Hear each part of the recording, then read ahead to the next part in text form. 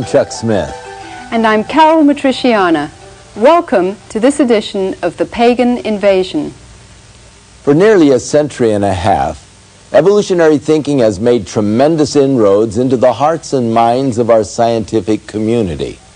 This is ironic considering the fact that science defines itself as the ability to observe and test things. Yet no one has ever observed evolution taking place, and there is no conceivable way in which evolution can be tested. And as we have learned from a previous program, no hard evidence exists in the fossil record, or anywhere for that matter, to prove that evolution has ever occurred. Still, the idea that non-living chemicals changed into life, and that one life form can change itself into another life form, continues to be presented to the public as proven scientific fact. To promote evolution as strictly science is especially deceiving when one considers its religious roots. Evolutionary thinking has been around for thousands of years, and it forms the basis of many of the world's pagan religions. While Charles Darwin is often referred to as the founder of scientific evolution, he himself was actually a theologian, having been trained in England's Cambridge University, not in science, but in theology. Darwin was also a high-degree Freemason, whose religious belief was in direct opposition to biblical creation. John Dewey, along with other signers of 1933's Humanist Manifesto, were, by their own admission, members of a religious movement which they called humanism. Their militant goal was to get their religious beliefs in evolution placed in science courses, and indeed all courses, throughout America's public school systems. Today, many leading evolutionists do recognize the basic religious attributes of evolution and concede that their belief in it is, in essence, a religious one. British biologist L. Harrison Matthews writes that a belief in the theory of evolution is exactly parallel to a belief in special creation, with evolution merely a satisfactory faith on which to base our interpretation of nature. Physicist H.S. Lipson states, "Evolution became, in a sense, a scientific religion. Almost all scientists have accepted it, and many are prepared to bend their observations to fit in with it." Dr. Colin Patterson, senior paleontologist of the British Museum of Natural History, and who was by all accounts one of the world's leading evolutionists, goes so far as to say that evolution is positively anti-knowledge. With today's cry sounding even louder for separation of church and state, we have to ask why one religious thought, evolution, is being advanced with our tax dollar in the public schools and museums, while the other perspective, special creation, is being censored. In the year 1925, schoolteacher John Scopes was on trial for presenting evolution as science. Scopes was eventually found guilty, but not before a dangerous precedent was established. For the first time in a U.S. court of law, the existence of a creator God was challenged.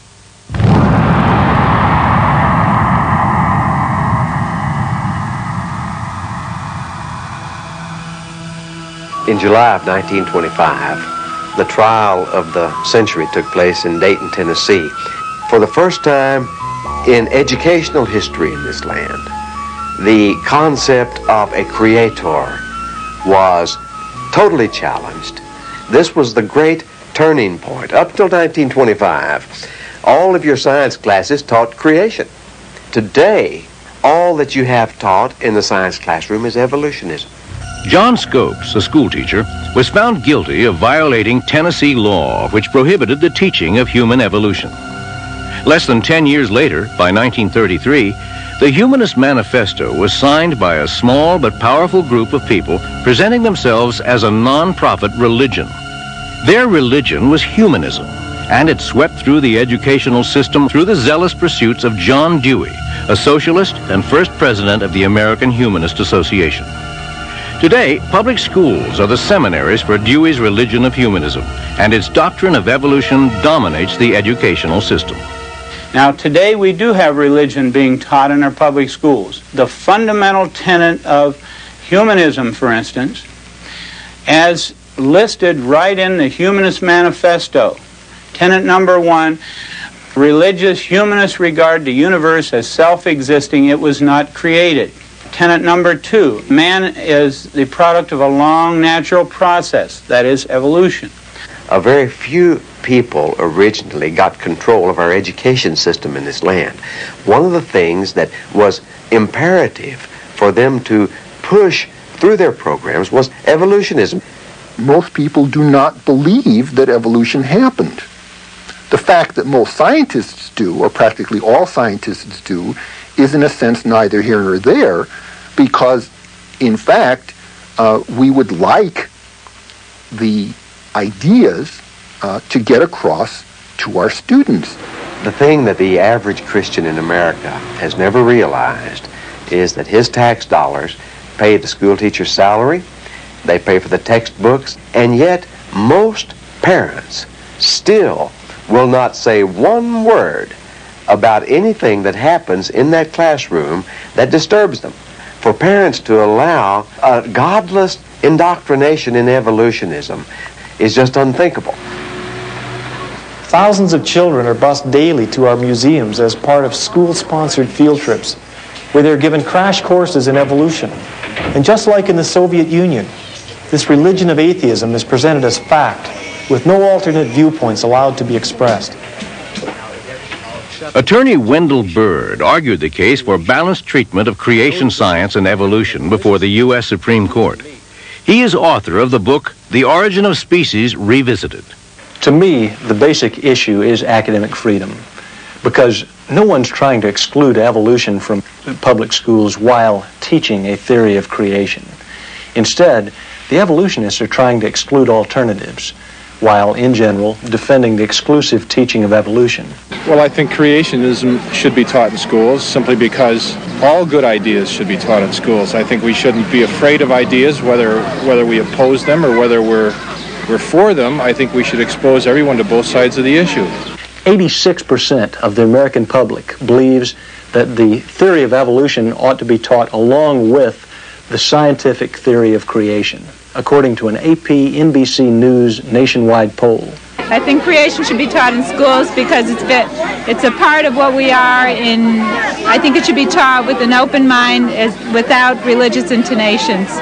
Lawyers nationwide, more than 2 to 1, agree that it is constitutional to teach the theory of creation along with the theory of evolution.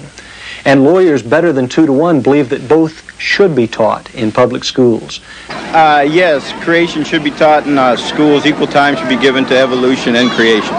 42.3% of biology teachers believe in teaching a theory of creation along with the theory of evolution. And the same is true of school board members, 2/3, according to a poll by the American School Board Journal. The fact is that contrary to all of the smoke, the great majority of the American public feels that it is unfair to teach just the theory of evolution. No more than 6% have ever wanted only evolutionism taught, but there is such total domination and control in the scientific community that we still are placating the 6% of the people in this land who believe there is no God and believe that the universe created itself. Well, since there's no one answer and you can't prove the past yet, then both ideas should be taught. The only fair approach is to let the children hear all of the scientific information and make up their own minds.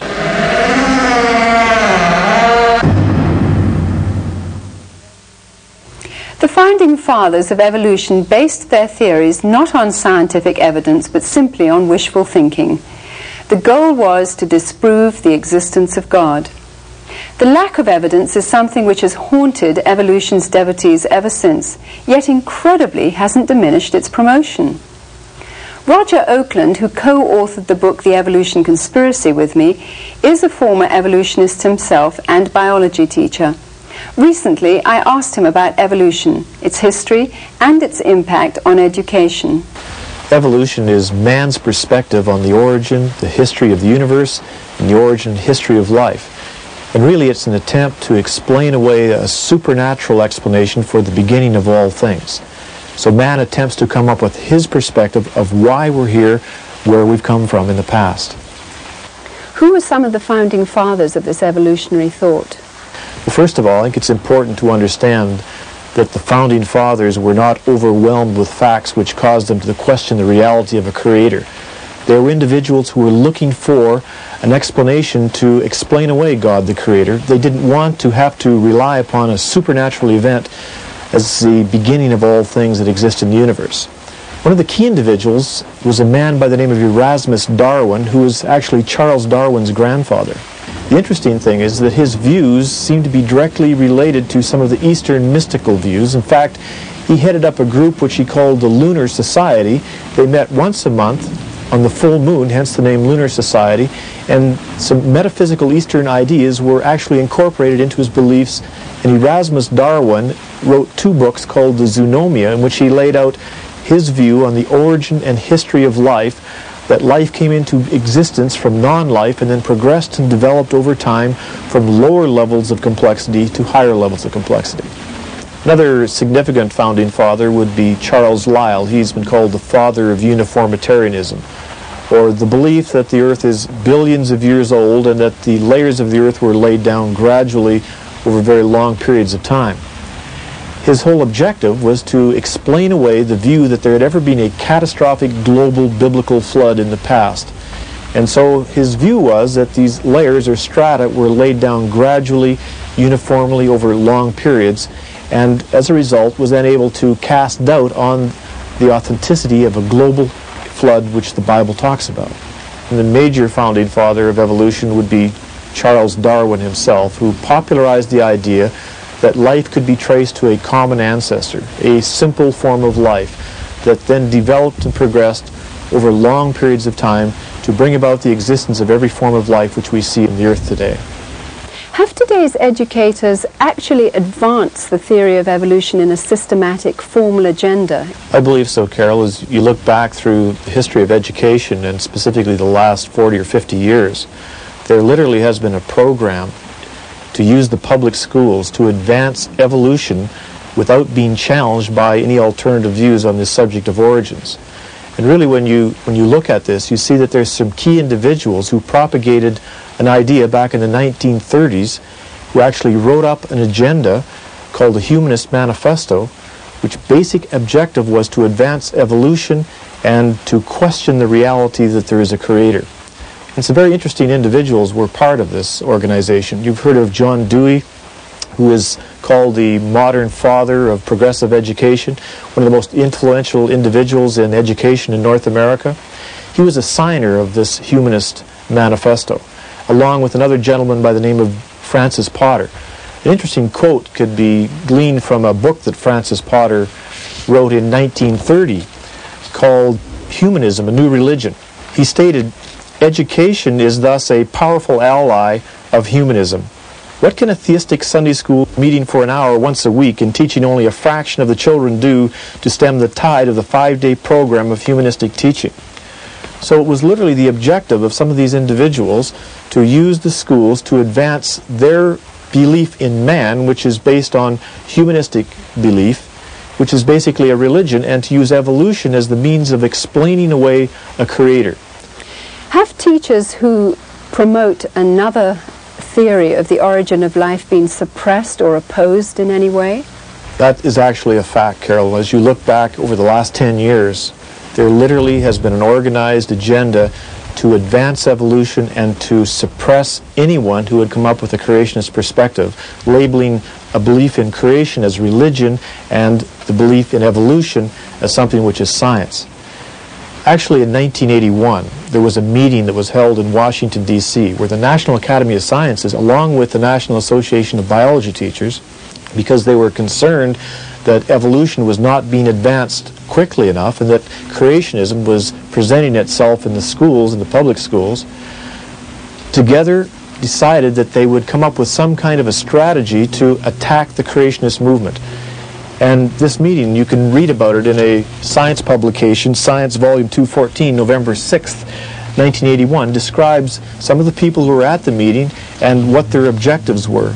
And Frank Press, who was the head of the National Academy of Sciences, then was instructed that he should meet with influential people to see what they could do to stop creationism from being presented in the public schools. And it's interesting that 10 years later, in the state of California, for example, there has been an agenda to try to improve the quality of science education by allowing only evolution to be presented in the science classrooms with no mention whatsoever of an alternate view based on creation. And I'm sure you've seen some of the new curriculums, science framework, which is just put out by the California Department of Education, which basically states that in order to teach life science, earth science, astronomy, evolution should be a fundamental central concept of the curriculum. Evolution, which Darwin described as descent with modification, is the central organizing principle in life science. So evolution is being promoted as science, and that it shouldn't be questioned, that it is as much a fact as gravity. Roger, are there any other key individuals who have organized a campaign to discredit creationism or creationists? There are many individuals, but let me just mention a few. One of the most important individuals who has done everything he can, is zealous against the creation movement, is a man by the name of Isaac Asimov. Of course, well-known science fiction writer. He is a signer of the Humanist Manifesto in an updated 1973 version. After the 1981 meeting in Washington, D.C., Isaac Asimov wrote an article called The Dangerous Myth of Creationism, in which he basically says that those who believe in a creationist view are dangerous to our society today because they are literally trying to push a belief in society that there is a creator, that there is a God, and they're pushing science back into the Dark Ages. And these individuals, like Asimov, believe that if we implement a view in our public schools, an alternative view to evolution, that our children's education is going to be destroyed. There are countless examples of individuals, qualified individuals, that have either lost positions or tenure, have been fired simply because they're not willing to go along with the world evolutionary view in stating that the facts support evolution. They'll say that the facts don't support evolution, and as a result of that, they are removed from their positions. Let me give you a couple of examples. Forrest Mims, a well-qualified science writer with Scientific American, recently removed from his position because it was found out that he believed in a creationist perspective. Although he had not written articles from a creationist perspective, he was fired from his job. Just recently, in the Capistrano Unified School District in Southern California, a public school teacher, high school teacher, because he was teaching that there were facts that didn't support evolution, is being attacked by other biology teachers and by superintendents that say that he cannot continue teaching the way he's teaching because of the new science curriculum, which says that evolution must be advanced without any opposition. Institute of Creation Research, of course, well known around the world for advancing a creationist view based on scientific observable evidence, has come under attack by the California Board of Education, claiming that they do not teach evolution properly and therefore could not be accredited as a private institution. So you can see there's all kinds of major confrontations which are occurring. Evolution is being advanced, and a belief that there's a creator is being attacked and literally abolished from the school system. Teaching our children to think logically and to think clearly. Isn't this the job of our educational system? Yet as the result of the exclusive teaching of evolution, students' sense of logic must be discarded. For example, if the intricately precise design of a Swiss watch is the result of a designer, what about, say, the human eye? Is it logical to assume that the eye had no designer, even though it is billions of times more intricate and precise in its design than a watch? And what about the DNA code found in each living cell? The purpose of that code is to prevent one life form from changing into another type of life form. And yet, evolution is based on the idea that life forms must change into other types of life forms. Is that logical? Students are taught evolution as fact from kindergarten through university. Scientific evidence making evolution look bad is not permitted, and no opposing views on origins are allowed.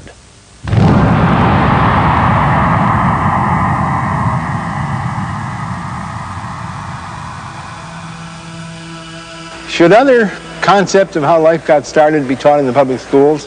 I don't think creationism should, because creationism is a thinly disguised religious doctrine, which has got no place in the separation of church and state. The main issue that is always raised in opposition to teaching all the scientific evidence on the subject of origins is that it violates separation of church and state to teach evidence that doesn't happen to support evolution.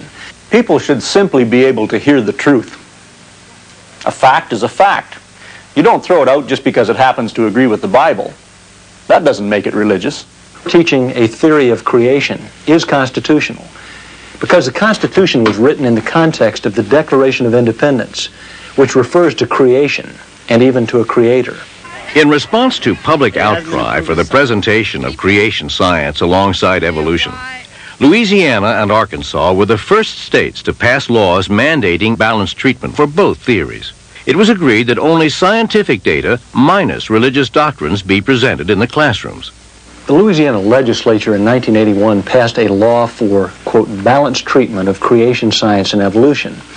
The law also defined what evolution is, quote, scientific evidence supporting evolution. It defined what creation science is, quote, scientific evidence supporting creation.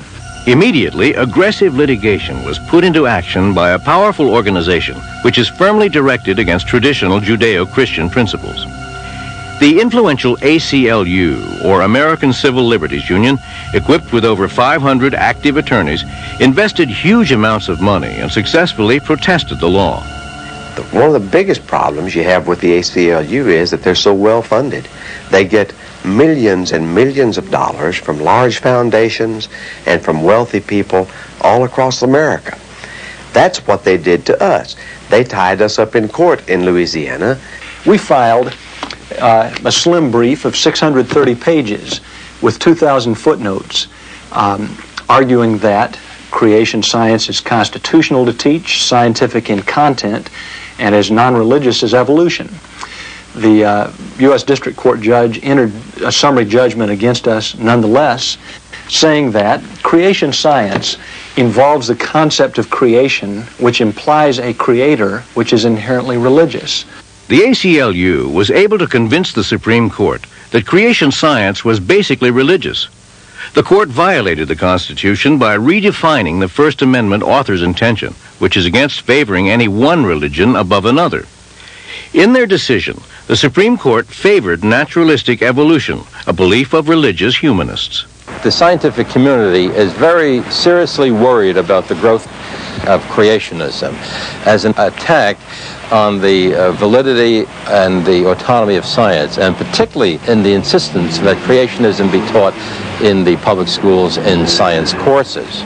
There's a very strong network and general feeling that creation, theories of creation, maybe theories of abrupt appearance, are a menace to science.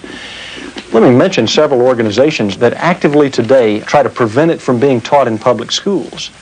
Committees of Correspondence, People for the American Way, the American Humanist Association, the American Civil Liberties Union, the American Association for the Advancement of Science, the National Academy of Sciences, the National Education Association, the National Association of Biology Teachers, and the Biological Sciences Curriculum Study. If there's one anti-scientific theory today that most threatens the whole nature of scientific inquiry, it is creationism. Today we really have an organized conspiracy in this country, in every state, that is organized to fight the open hearing of scientific evidences on origins.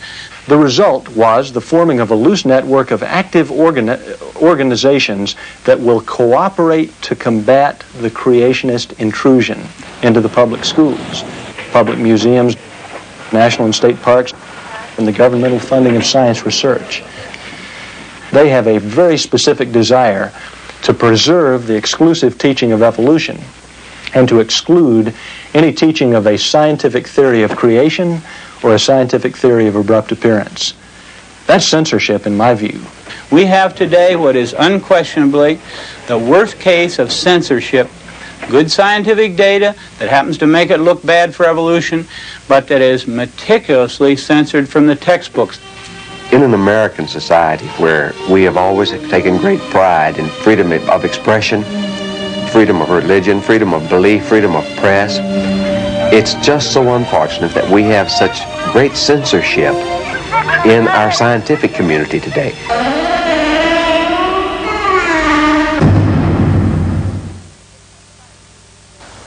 Could you talk about some of the ways that today's scientists are promoting pagan thought or metaphysical theories through evolution? I found, Carol, that there is another trend that's occurring in our society today. While creationism has been labeled religious and every effort made to remove it from the public school classroom, Eastern religion is being advanced as science and is being accepted and endorsed. They're also saying that in the future, man will take another step of evolution to a higher level of consciousness, literally advancing onwards towards a new species.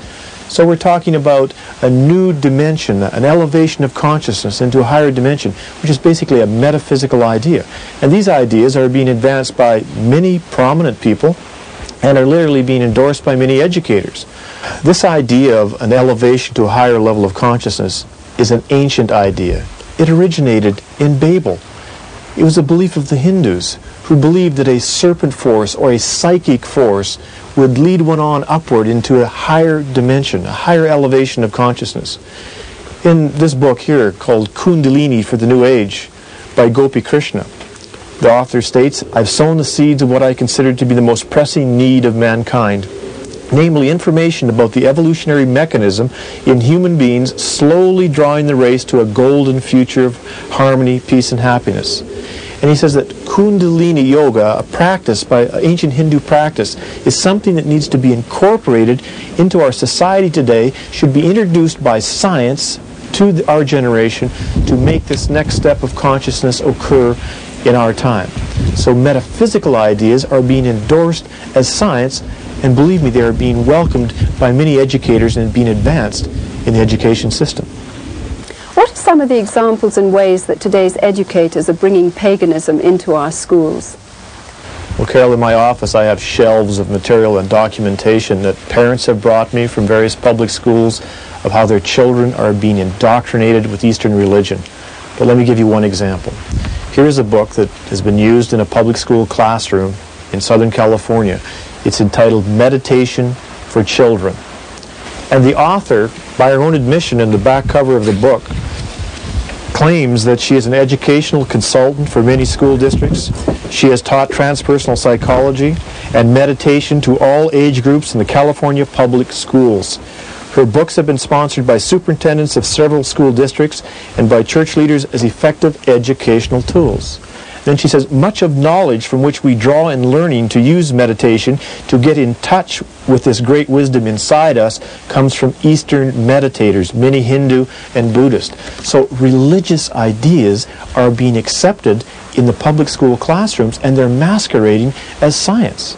And the author goes on to say that these techniques and these therapies are necessary in our educational system today to allow us to take another step of evolution. This is exactly the same deception, the same lie that has been repeated throughout history over and over again. Ancient pagan practices are being reincorporated into our society today, and the public schools are being used to spread them and propagate them. It's apparent that evolution is playing an important role in the pagan invasion today. From your perspective, what are the reasons? Solomon, the Bible claims, is one of the wisest men that ever lived, said there's nothing new under the sun. History merely repeats itself. And in the past, when man willingly removed God from his thinking and trusted in himself, the pattern was that he turned to a metaphysical, supernatural, fallen spiritual dimension. It has happened many times.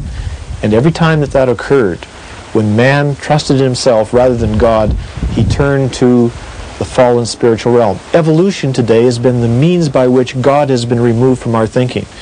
Evolution is literally a gateway to the gods. And this New Age belief that elevation of consciousness can attain godhood is the same belief that the ancients believed in. It began in the Garden of Eden. It was repeated at the Tower of Babel. And it occurred over and over throughout Old Testament history. Once more, history is repeating itself in our generation. Today, many students are not only being denied good science, they're being force-fed a pagan Hindu occult religion in its place. In giving credibility to evolution, science has moved from the realm of physics to metaphysics.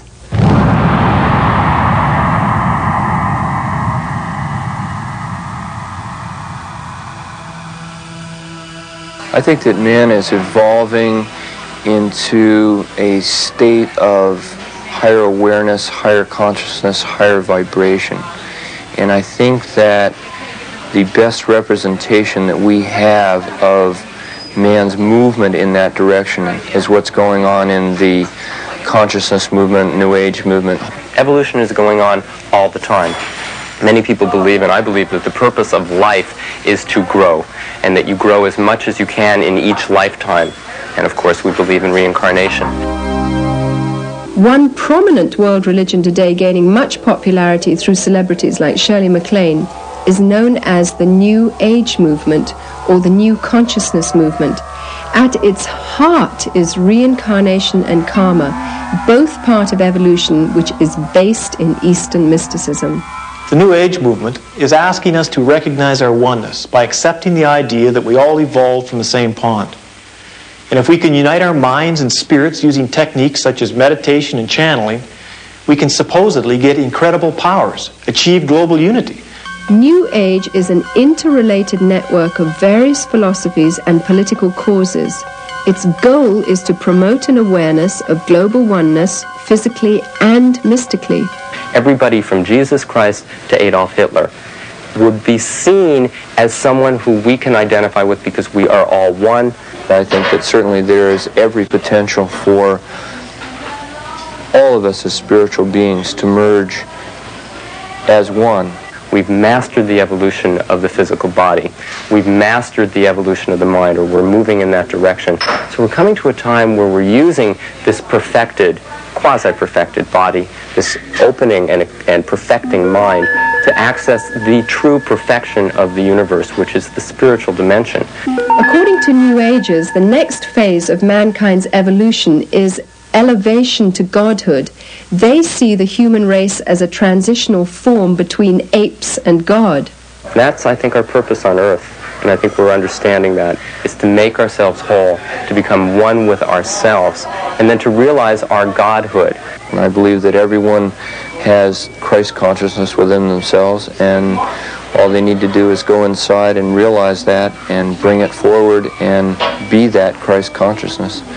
Evolution, whether biological or mystical, is man's way to explain away God and his creation and put man in God's place. Man has basically got the biological future of the earth in his hands.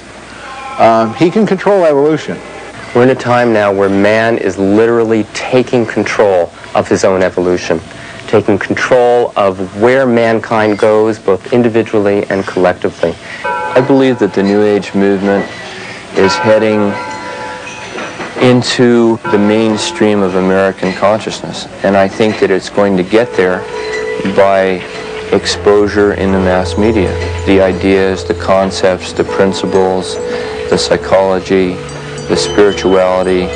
I think that this is a movement that will go all the way around the earth and ultimately serve as a vehicle to transform levels of consciousness that will allow us to live in a more natural, harmonious way with the elements and with the universe. The desire for godhood, which is the goal of the New Age consciousness movement, is the same thing that brought about the fall of man. In being our own gods, we can justify our behavior and are accountable to no one.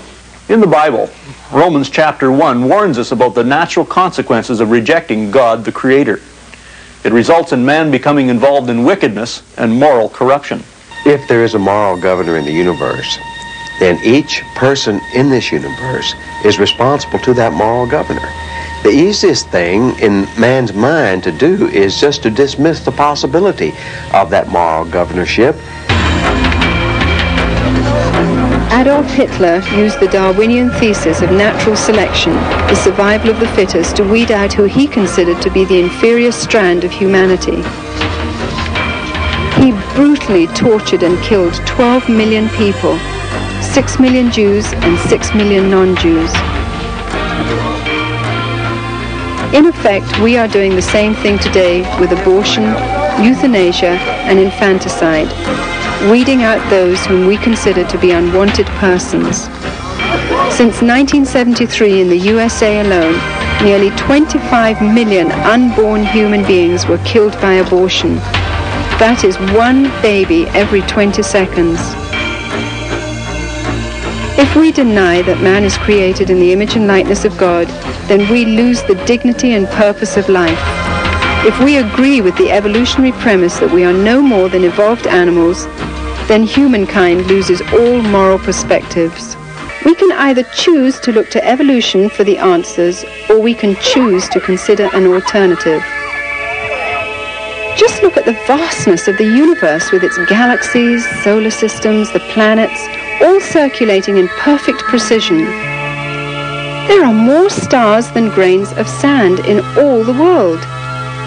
Just think of the complexity of life, the intricacies of the eye, the ear, the heart, or the human brain. Is it logical to assume it all happened by random chance? Or was there an awesome creator and designer behind it all? The Bible says that man is without excuse because all around him he can see through the evidence of nature the mighty workings of a creator God.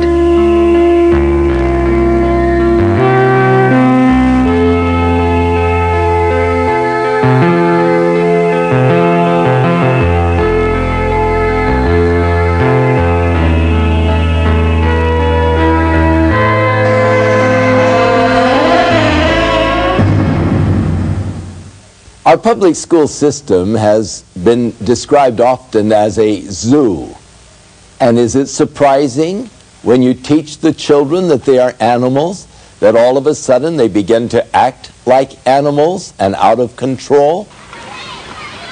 If when a child is first able to understand or to learn anything, you begin to teach that child that 2 plus 2 equals 5. And as they get into kindergarten and go on through school, they are taught 2 plus 2 equals 5. That child will come to believe that 2 plus 2 equals 5, and yet that child will be destroyed from ever able to understand or to learn math. When you start with an illogical basis, it destroys you from being able to ever think logically or clearly on the subject. When you take the premise that you can have design without a designer, that is an illogical premise. But if a child is taught that from kindergarten through university, then the child will begin to believe that you can have life forms and the design in life forms without the designer. But they will be destroyed from ever being able to think logically and clearly. The Bible clearly teaches that in the beginning God created the heavens and the earth. And all the way through the Bible there is the assertion that God has created man and all of the life forms within it. That is logical because of the design that demands actually the designer. And it is important that we not only see the design in creation, but you can come to know the designer himself. And that's what he intended when he designed you. Within all of us, there is a God-shaped vacuum. Throughout the ages, man has attempted to fill that void with the things of the world. But it is only through a relationship with our Creator that we can be truly satisfied. His Holy Scriptures reveal the way in which we can be reconciled to God, and that is through the provisions of His Son, Jesus Christ. I'm Chuck Smith. And I'm Carol Matriciana. Join us again for another edition of The Pagan Invasion.